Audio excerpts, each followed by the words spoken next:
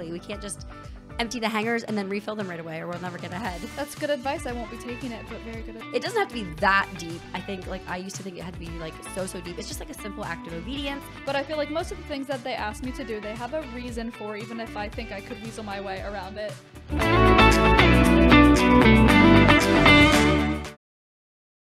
Did it crack when you were on the way over here? No, I don't think so. It was pouring. Miller was on the porch, and it just cracked, and his whole entire body ejected. He was, like, just sitting on the little stoop. Like, and his whole body just ejected, like, into the house. I felt so bad for him. Aww. No, I didn't hear any loud cracks. I heard lots of rumblings. We were at the pond today, and it was cut short. Oh, the pond. Yeah. Yeah. Anyway, welcome to we're like super dressed down. It's like gonna be a casual girl chat. Casual like, Tuesday. Sometimes the Q&A can be like, okay, let us inform you. I think today is more of just like let's shoot the breeze. What do the people want to know? Yeah. So welcome. Do you want to give any life updates before we get started? I don't know. Life's been pretty mundane and boring, which is how I like it. Some random weekend trips. Jack's out for the summer, so lots of time at the pond, playing outside, working outside. How many eggs are you getting a day? 3-ish. 3 eggs a day? Yeah, from 4 chickens, so maybe the one's a rooster, I'm not quite sure. That adds up. Yeah, after a while. I think so. Some double yolkers, so that's exciting. Yeah. Oh my goodness. It's funny. Yeah, I would say we have been living, like, summer is just flying. I feel like every Monday I like, okay, can I get any projects done this week? Or is this just a week of surviving and getting ready for like the next family trip or whatever? And I feel like every other week is like, we do nothing extra because we're prepared for camping or something like that. So I just have to be okay with that. Like, there's so many projects I want to get done and they just have to happen. And like, yeah, you can't prioritize that stuff. It has to kind of happen in the cracks. And there's not been a lot of cracks lately. Anyway, let's get right into it. I feel like these Q&As always can get really long. Yeah. So why don't you share your favorites and then we'll get into it. My favorite, since it's summer, is my paddleboard. I know paddleboarding's like super mainstream now and everyone does it, but we actually started 3 years ago. So I think it was 3 years ago. So I feel like we got on the bandwagon like a little bit ahead of everyone else. So I have that going for me. I just love it. Like, there's something therapeutic about it. We can take the boys with us. We like to go to the lake and do it, or I like doing it down the river the best, like what we did. Oh, that was so It's so fun because you don't have to worry about turning around. You just go with the flow, and then when you're done. Yeah. So I just love it. It's one of our favorite family activities. Yeah, that was fun camping with like all the cousins and stuff. Like, do you think a lot of families still do that? I don't know. I don't know. I feel like it's a pretty big group. The great grandma on down and everything. Yeah. And my favorite, I will try to link, but it's going to be subpar because the real deal you can get at like Good Store, the Amish stores. And that is a wooden drying rack. They are not cheap, but they're also not made cheaply either, I feel. Like, they're really good quality. The ones, actually, I might be able to link the Good Store one. They have a website. They do have a website. I don't know if they ship that big of an item or not, but I have been loving mine. I don't have a wash line, and it's just really nice to have the kids throw their own like swimsuits on there, their towels, and like, is this bad? I don't wash their swimsuit every single time. I do if we go to the pond, but if we would go to a pool, I probably wouldn't. Because I hear chlorine is pretty bad, but I was just like, swimsuits just take so much of a beating, and so I try to wash them as least as possible. Maybe what I should do is just like soak them in cold water. I can maybe do that. Yeah, rinse them out. But yeah, I have my kids use that drying rack a lot. They do like the little tea towels and hang them on there for me, and I don't know. It's just like a really nice, handy thing to throw out there. You wash your shoes or something, set them on there to dry, and mine was a wedding present, and I don't know. I've kind of come and gone in spurts of using it, and I feel like this summer I've been using it practically daily. So I'll link the subpar Amazon version. I mean, I'm assuming it's subpar. It's not Amish made. Yeah.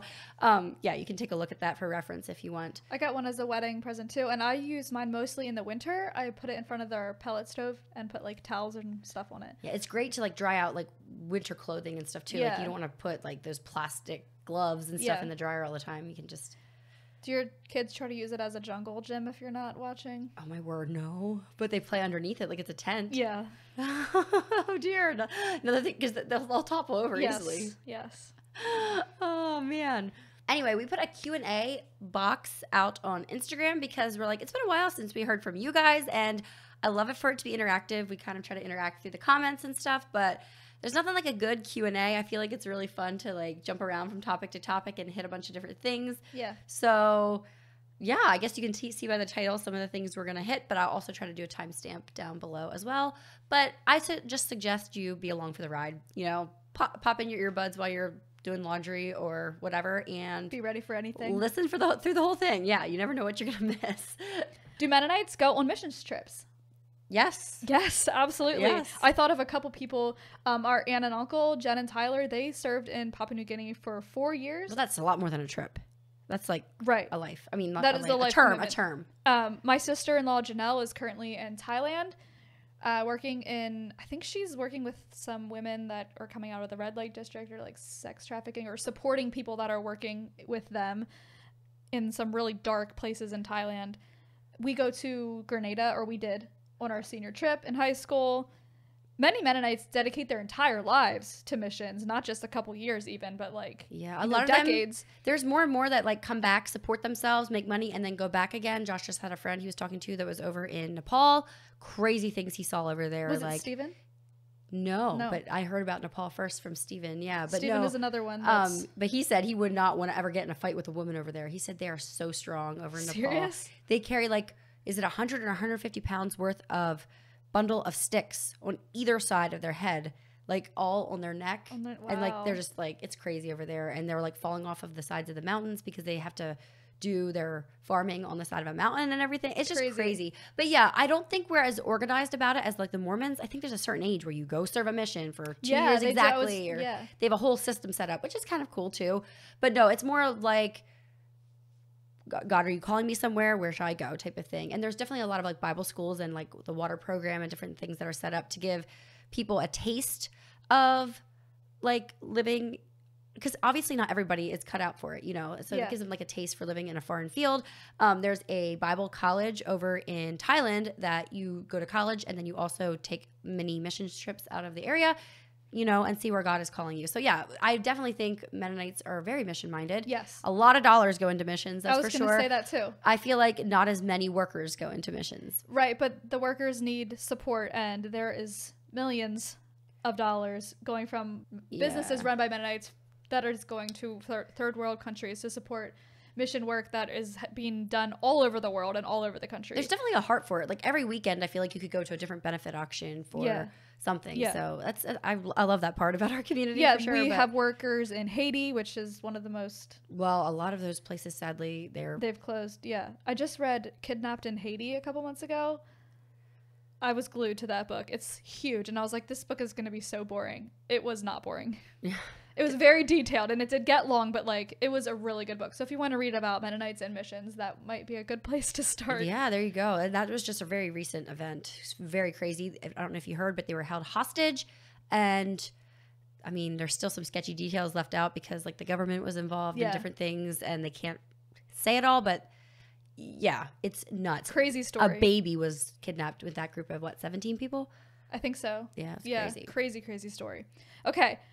Do you think a head covering gets you into heaven? No.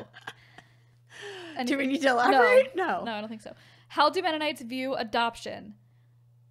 My thought was it's wonderful, hard, and it's a blessing and a challenge. Yeah. I mean, you would be a little bit closer to that because you married someone who was adopted. So you get to, I feel like knowing Eric has given me a different perspective on adoption to begin with. It made it more close to home and everything. Yeah. It probably should be happening more than it is, but at the same time, it is a very, very hard calling, but also very rewarding, I'm sure. And I feel like we should always be open to it, no matter who we are. Absolutely. I am so thankful for adoption. I'm thankful that Eric's adopted parents were willing to open their home, even although they already had 8 kids. They said, sure, 2 kids need a home. We'll take them in. It's crazy. And I'm grateful for Eric's biological sister who basically rescued them from an abusive situation, and I feel like we owe her a lot. No kidding. Yeah, no kidding. How do you keep your wardrobe to a minimum? I don't. I do donate or consign clothes that I'm not wearing, but as far as like trying to do any sort of minimalism, if I see it, I like it, I buy it. I am trying to maybe pick more quality pieces and not so much fast fashion lately. That's just one thing I've personally been working on. But yeah, I don't have any sort of minimalistic system. I will say, for myself, one thing is you don't always have to feel guilty for like jumping on a trend or something if it's something that you know that you like. Like kind of keep an eye on what you wear all the time. And then when something comes, you know, like maybe you just are a sneaker girl. You always like to wear sneakers. And then like you see a sneaker trend that you really like and you know that if you buy it, you will wear it. And so that's fine. I don't think you need to feel guilty always. But if you're jumping on every single little trend, like you're going to hit, it's going to stick like what, 20% of the time at the most. So I think that's definitely not a way to go about it.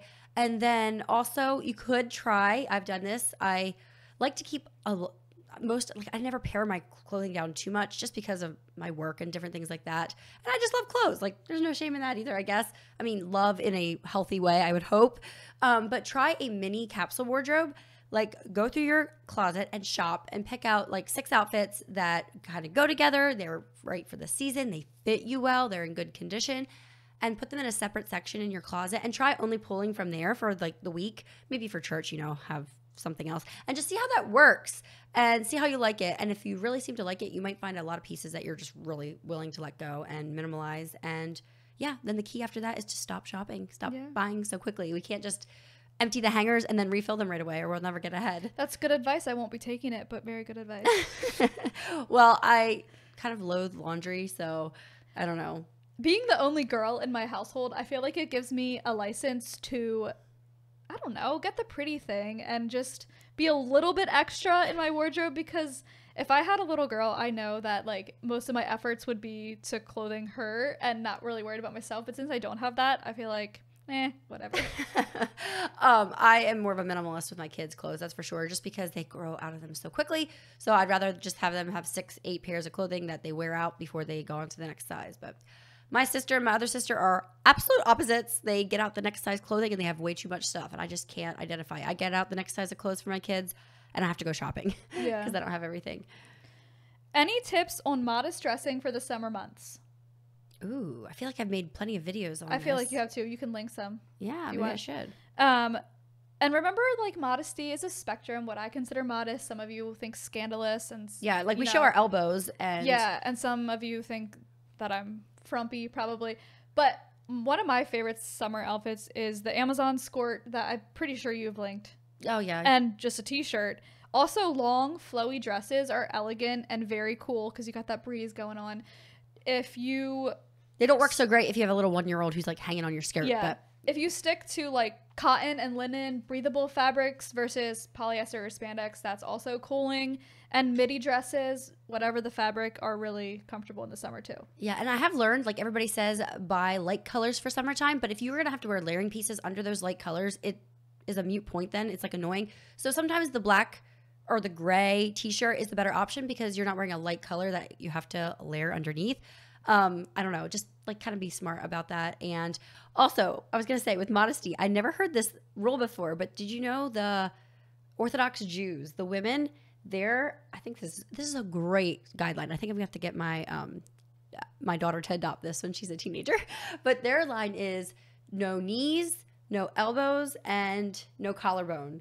So that's really? like, that's their, yeah. And so that's interesting that us Mennonites would only follow one of those things, which we would cover our knees, but we don't cover our elbows or our collarbone, which it's I like guess Eastern today. Eastern would okay. say that. I've just never heard the collarbone thing from really anybody in this area, so I don't know. Hey, it's a great suggestion. Yeah, we're both following that today. Oh yes.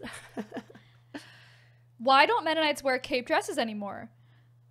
My answer would be... Wait, first of all, a cape dress is just like a sewed dress with an extra piece of fabric over the front. My wedding dress was a cape dress. Mine too. Yeah, and it's just like basically for extra modesty and like there's not fabric clinging. 2 layers basically, I guess. Yeah.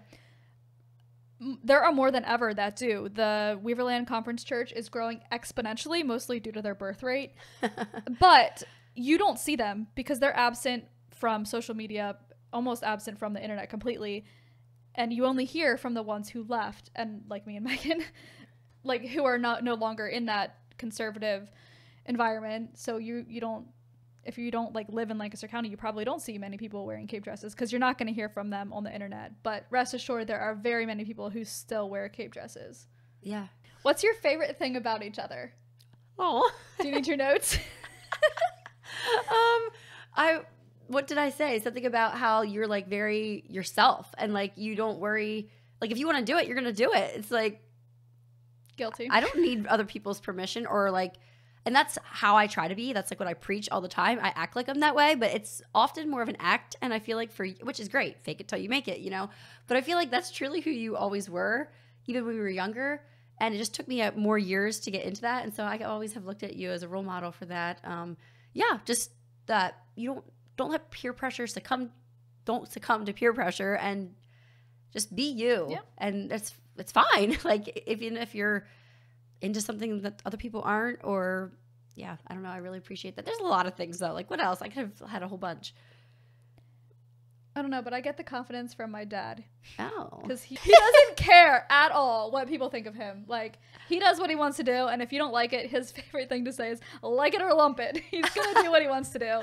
And so I think it just kind of rubbed off. Joelle's that way too, for the most part, I think.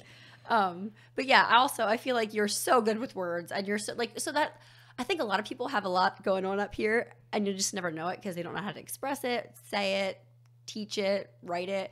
And you're like really good with words, whether you're like teaching Sunday school or writing an Instagram post or whatever. And I think that's like, you not only have a beautiful heart, but you know how to show it and share it and make the world better because of it, you know? Oh, thank you.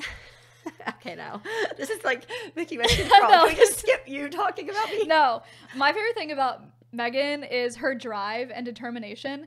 If Megan wants to do something, she's going to do it. And not only is she going to do it, but she's going to do it better than everyone else. She's going to do it like amazing. She's going to do such a good job. She's going to give her all and make it 100%. And also, she's fun, always up for an adventure. And I like people that are always ready to do the next crazy thing. And I feel like Megan is, and she's just an all around fun person to be with. Oh, well, I love fun people. So I take that as a compliment. Well, it was intended to be. Okay. Next. Are there any rules in your church that you would prefer not to follow? Yes. Okay, let me explain.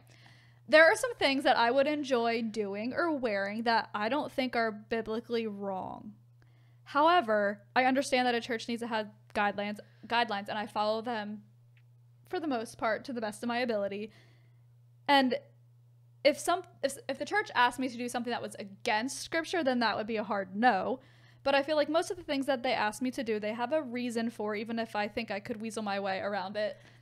And maybe I would be right. Like maybe some of the rules, they're not necessarily justified by scripture, but they're there for a reason, and they're not against scripture, so there's no reason I can't follow them. But yes, there are some things that I would, if I was left to my own devices, I would enjoy doing or wearing.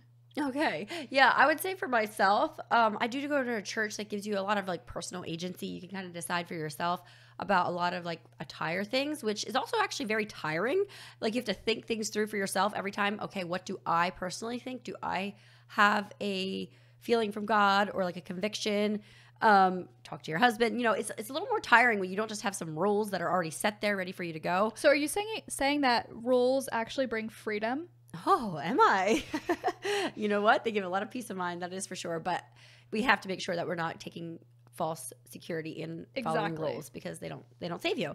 But yeah, I would say there really isn't much that I wonder if I had never been a Mennonite, how I would be. Because I was always that girl that like changed in the bathroom stall and stuff. I didn't want anybody looking. Yeah, I don't know. It's just really interesting. You can't really separate the cart from the horse, I guess, however they say it. But I would say for the most part, no. I mean, no. I like the mom bun and getting the hair out of my face. And like, you know what? It's wonderful in the summertime. They don't have to be like, people have to walk around half naked and like, oh, I'm so glad I don't have to do that. Yeah. What has been the best thing and the worst thing about starting this podcast? Oh my. Probably the worst thing would be like, it is extra work. And I don't have a ton of margin. And so it was like something I really thought about before we took on. But at the same time, I felt like it was something very worthwhile. And if I would needed to sacrifice, I should sacrifice somewhere else. My time and everything. So that was a little bit hard. And I think sometimes we get to topics that make me a little nervous. Like my heart starts pounding a little bit. Like I'm like, I think I stand behind what I say 100%, but at the same time, I only know what I know. And like, I've never had other perspectives. And so I think for the most part, I'm very like humble in my ignorance, knowing I only have to speak from my own experiences and everything. But yeah, that cringy, like just like cringing feeling sometimes reading comments like, oh dear, are people going to be like taking me the right way? Yeah. Agreed. But yeah, everything else is the good part. Like I love setting up, and I don't know, we like Snapchat back and forth about our outfits, pick up topics. We usually are like on Snapchat back and forth. Yes. And then like, that's a good point, and blah, blah, blah. A lot of times they're really raw though, and we don't really like go through them too much, but it's fun to like bounce ideas back and forth. And like, we have quite the working and friend relationship now. Yeah, we sure do. It's wonderful. It's been a year, right? A little over a year. My favorite part is just everything. Like, I love it so much. I pretty much love everything about it. And yes, I get like that anxiety sometimes, like, oh my word, did I say something wrong? Am I going to say something wrong? Who's going to hear this and take it the wrong way? So it's definitely like a challenge for me. I hate the extra stress that it puts on Megan, because I know she's busy enough already. And also I feel like there's a pressure to handle responsibly a platform that I didn't earn. Like, here I am speaking to however many people that watch this. I didn't work for the followers. I didn't earn them. Megan kind of just handed me this little platform, this little space of real estate right here. I'm only here because of God. He kind of handed, there was a lot of hard work behind it all. Yeah. But yeah, I don't know why you guys are here, but I'm so glad. But I do want to steward that platform well. I want to not try to take advantage of it or use it for my own glory, but to remember the reasons why I wanted to do it in the first place. So, which was to use my skills that God gave me as, like speaking or teaching or speaking truth, and to share my perspective, and essentially to just honor and glorify him. And the minute I lose sight of that, I should probably get out. And the worst part, how I set up the camera and the angles are awful, and they stretch us out to like 300 pounds. I bet if you guys would meet me in real life, you'd be like, oh, she's actually not obese. Honestly, guys, the last 2 videos, I don't know what was up with the camera. Maybe it looks like that again here. I don't know. But like, it stretched us out. We were like on the very edge of the screen, and we both looked like they say what, a camera adds 10 pounds. I would say it added 30 at least. Well, I don't know. I look at the videos, I'm like, do I actually look like that? No. And I just feel like sitting is not my best way to present myself, because I have such a short torso. So when I sit, like, I just look squat. Like, everything, you need your legs involved. Everything bulges around I am not gonna lie, I have extra poundage around my middle because, I've had kids and pregnancies, but like, it just like blobs right there, and I just look like a blob. I felt really mortified. I was like, sorry, but it's too late now. You know what? I just tell myself it is what it is. People are thinking about what you're saying, not how you look, and get over yourself. Yes, that's exactly right. I'm like, thank the Lord we're not putting out a platform where we're trying to be like everything. Yeah, we're not Instagram models. Can you explain how you are related again, like as our family tree? Do we want to get into that again? Oh, I think some people were confused, but like, it's not, I was making it all weird and everything, but it's just that our dads, who are cousins, married sisters who are our moms. And so it sounds kind of weird, but it's not at all. Like, there's tons of people out there, not tons, but like, I've heard already of a set of brothers marrying a set of sisters or whatever. Yeah, it happens like, all nobody's the time. More related or anything. It's just, it does happen. It's just that like, I'm related to both of your parents and both of my parents, obviously. I did see somebody one time, not Mennonites or anything, but there was identical twin girls that married brothers. So it's like their kids are like practically copy paste, Yeah. But yeah, anyway, I don't think there's much more to say about it. No. But no, anyway. We could draw a diagram. Yeah, if you really want to. Let's just say our family tree is identical after grandparents. Yeah, and that's basically the Mennonite community is smaller than it feels. Yes, like after 5 generations, we're all like 7th cousins or someone whatever. Either messaged or commented and say like, people talk about their family tree while we maybe have a family wreath. Oh no, that's not. We're not. No. Anywho, good joke. Dealing with the worldly stigma of having a lot of children. I don't have a lot of children. I won't say you have a lot of children. The stigma that it's a good thing or a bad thing, or what? Well, I'm not exactly sure. A worldly stigma means like, oh, you have 7 kids, you must be so harried or whatever. Right, or like it's not environmentally prudent to have many kids. I don't know if that's what they were talking about or not, but I have heard that. Listen, we're trying to infiltrate the government here. How do you do that? We have to have lots of children. Yes. Oh my word, that's a clip. Oh dear. I don't deal with that at all. If anything, I feel a perceived, is that how you say it? Perceived pressure from my community or my mom or like Mennonites. Yeah, to have more children.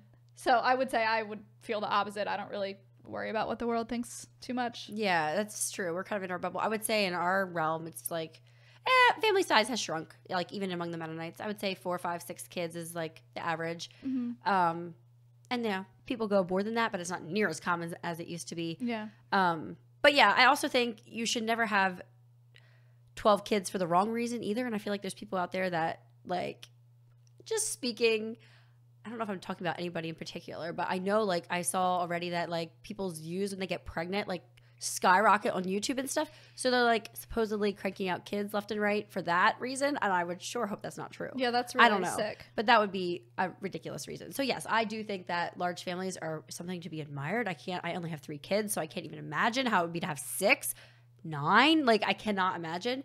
But yeah, I don't feel like we really deal with the stigma too much. No. Or we don't let it bother us anyway. I think that would be a question to ask someone that has at least 6 kids. Yeah. I do feel a little embarrassed though when I like, not embarrassed, but like sheepish when I'm like in the grocery store and like my kids are having a meltdown and I feel like there's a lady looking over at me thinking, well, you shouldn't have had 3 kids in 4 years, you know, type of thing. But I mean, boo-hoo to you. Yeah. Best advice for hard days as a mom. You had a good one, didn't you? Yeah, I said, and I think I maybe got this from you or we talked about it one time. Simply wash their faces if they're dirty. It just makes them so much easier to, I don't want to say love because we love them with dirty faces, but it makes them easier to enjoy or appreciate maybe. And it probably makes them feel better too. Oh, I'm sure. And like above the whole like pie in the sky advice, like remember these days are so short and they'll be big soon. Like let's get practical here. Yes, absolutely. Like one thing I think helps is just like it's fine. If you give them a popsicle and they had one yesterday, it's not gonna like hurt them in the long run. You know, give them the popsicle and sit on the porch and forget your to-do list and have one with them or whatever, and that will be fine. Yeah, snacks, lollipops, bring out it. If it's really rough, sometimes you just need a little break and everybody's happy and smiling again. Whatever you got to do to get a little break, they'll be okay. Or just put nap time earlier than you planned. Yeah, exactly. Or a little bit of screen time so you can go in your room and have a good cry. Oh. No, whatever works for you. What is the most expensive thing you've ever purchased, excluding homes and vehicles? Oh my goodness, this is a fun question. You guys should put down in the comments. I would love to hear what other people, because it is hard to think. I'm like, most of my big ticket items, like, are they talking about like me personally? Like Josh, you know, bought a truck or like what you said, not vehicles. I was excluding anything Eric bought because that would get boring real quick because it would be a long list of things. Like when I think about the most frivolous thing I ever bought, it's probably my Smeg espresso machine, but that was also like 50% free because Josh used points and stuff. So I don't regret it at all, but I don't know. That was not even, I'm sure I mean, my computer was like over $1,000, you know, stuff like that. But business expenses, that's not like really personal expenses. Well, I was going to say my serger was over $1,000 too, I think. Yeah. And that was for business, but that was the biggest, most expensive thing that I ever purchased. For pleasure, I would say my fitness watch, my espresso maker, and my paddleboard. Yeah. And none of that Eric stuff bought some of those things for me. But was your serger over $1,000? Yeah. Yeah, my computer was too, but that's like business stuff. Yeah, it's easily paid for itself, so. Yeah. Huh. I don't know. I probably nickel and dime myself to death more than I do big purchases, which is not, you know, like buy the pretty cup, buy the 14th water bottle, you know. Yeah. Okay, I'm feeling convicted. Moving on. Do you want to do the veiling? That's the last one left. The one to girls. Oh yeah, this is a question we saw, and I get it all the time. I didn't realize you got it a lot. I rarely answer it because it's like, how do you answer it in a DM? But we can answer it here because we can actually talk about it. Okay, well the question is, when does a girl start veiling? Whenever she's ready, or baptism? Is there a general age? My personal opinion. Well, by veiling, like covering your hair with a veil. Yeah. So this is just my personal opinion. I would hold this very loosely. This is just things I've observed through the years or things I was taught. The Bible states that women need to cover their heads, not females or not girls. So I would say somewhere in between that time when girls transition from girl to woman, like somewhere in that time frame, 6th, 7th, 8th grade, I feel like she should be old enough to articulate why she is doing it, and old enough to, on the practical side, old enough to mostly do her own hair. She should be able to take responsibility of that herself. I think doing it just because mom does it, like, that's normal and acceptable. It's normal for a girl to want to be like her mom, but I don't think that's a very good reason to do it, and it definitely shouldn't be the only reason that you do it.